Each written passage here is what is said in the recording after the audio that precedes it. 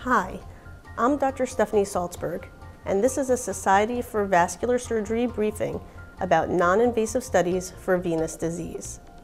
Venous disease is a common problem. The veins return deoxygenated blood to the heart against gravity. This is accomplished with one-way valves within the veins, as well as compression of the veins by the calf muscles. If the valves are not working, the blood flows backwards and pools in the legs. This leads to increased pressure and venous distension, known as venous reflux or insufficiency. This can result in a variety of symptoms, including pain, swelling, bulging veins, throbbing, itching, skin color changes, and ulcers. After a history and physical is performed, non-invasive imaging is used to evaluate for sites of reflux or obstruction. The most common test is venous duplex ultrasound. Venous duplex ultrasound is a non-invasive test that uses high-frequency sound waves to create images and evaluate blood flow of the veins. Venous duplex consists of B-mode imaging, which is two-dimensional ultrasound to assess the structure of the vein, and Doppler ultrasound, which evaluates blood flow direction and speed through the vein. This makes venous duplex a versatile imaging tool. Venous duplex can diagnose deep vein blood clots, known as deep venous thrombosis, or DVT, that can travel to the lung, superficial venous thrombophlebitis, or blood clots in superficial veins, and additionally can evaluate for venous stenosis or narrowing and venous reflux to determine the cause of chronic swelling, varicose veins, as well as chronic skin changes and ulcers.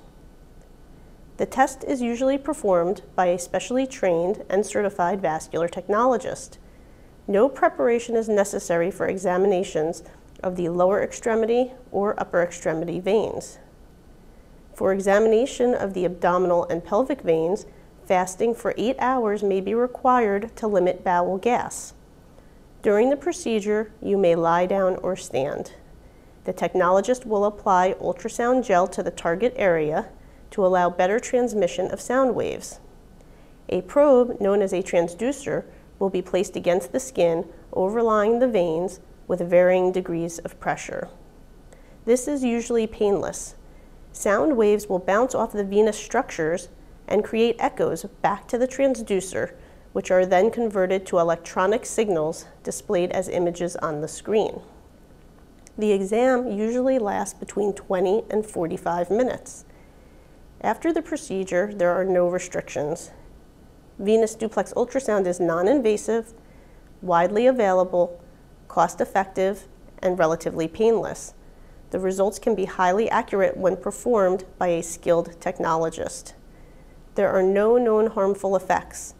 Additional non-invasive imaging may be performed with CT scan or MRI.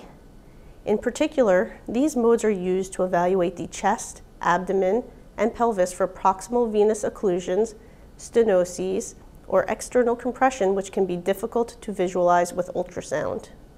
For example, CT angiography of the chest is routinely used to diagnose blood clots to the lung, known as pulmonary emboli.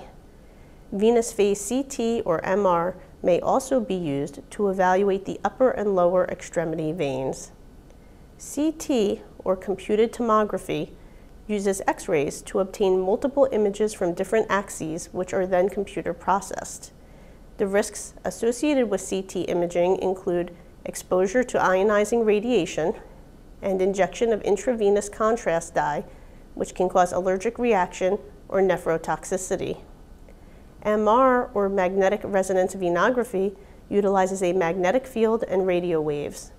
There is no risk of ionizing radiation.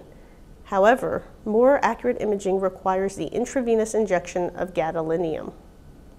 This test is also limited in patients with kidney disease and metal implants. Both CT and MR venous imaging are less widely available and more costly than venous duplex ultrasound. At this point in time, accuracy can be very good, but is largely dependent on institutional experience with the different modalities. Over the last several years, non-invasive diagnostic imaging of the venous system with venous duplex ultrasound, CT scan, and MR has become more advanced. Therefore, the need for conventional venography or invasive evaluation of the venous system has been significantly reduced.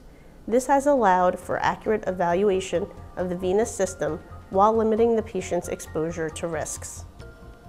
This briefing is made possible by a grant from Cook Medical. To learn more about vascular health, visit vascularweb.org.